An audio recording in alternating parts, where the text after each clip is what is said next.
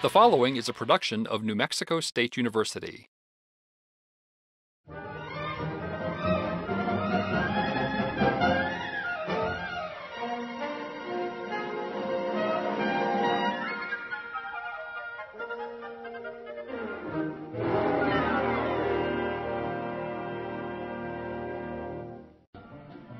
Meet Skippy, a middle school student who doesn't really know how much he moves around every day. He's tried to count his steps, but he loses count after a few hundred steps or so. If only there were some tool to help him count the steps. Actually, there is. It's called a pedometer. Do you know what a pedometer is, Skippy? Well, a pedometer keeps track of how many steps you take. It will save you from having to count all those steps all the time. At the end of each day, you can write down how many steps you took. Measuring your movement will help you make movement goals and let you know how successful you are in meeting them. What's that, Skippy? You want to know where pedometers come from? Well, okay.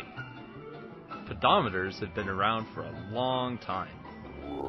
Early pedometers were bulky and awkward. Some people think that pedometers might have been invented by Leonardo da Vinci.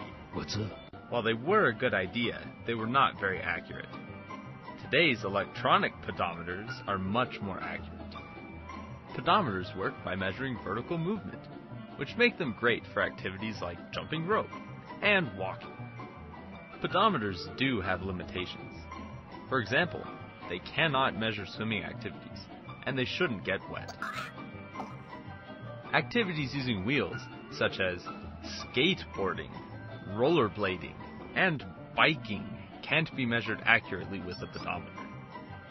Aw, don't be glum. Those activities are great ways to be active, but they can't be tracked with a pedometer.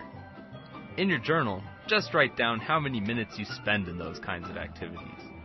So, roll on, Skippy. So, Skippy, are you ready to learn how to put on your pedometer? First thing you should do is attach the pedometer to your waistband directly over your right knee. There, that's the ticket. Next, attach the safety strap to your waistband or belt. Wear the pedometer close against your body. Don't let it flop around. Splendid! Now, open the pedometer. Carefully.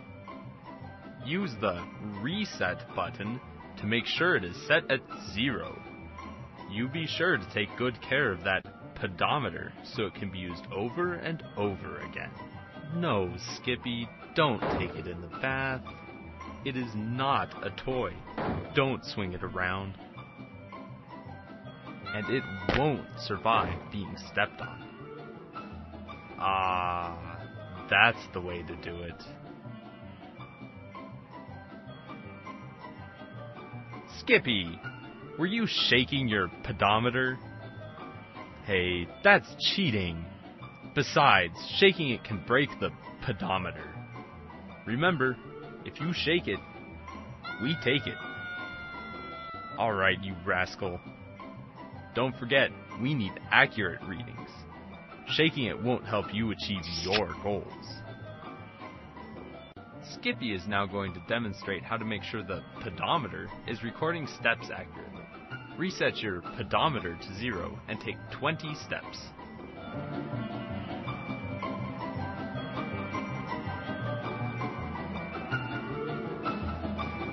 Halt! Check the count on your pedometer. Well, what does it say? If your count is more than 22 or less than 18, readjust the pedometer on your waistline and make sure it is vertical. Then try again. At the end of each day, record your steps for the day and carefully store the pedometer in a safe place.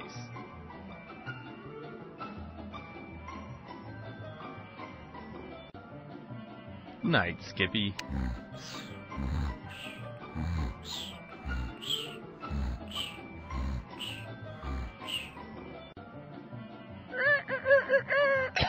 Morning, Skippy. Remember to check that your steps are at 0. Put it back on, and have a great day. Well done, Skippy. You are now on your way to moving more. Good luck.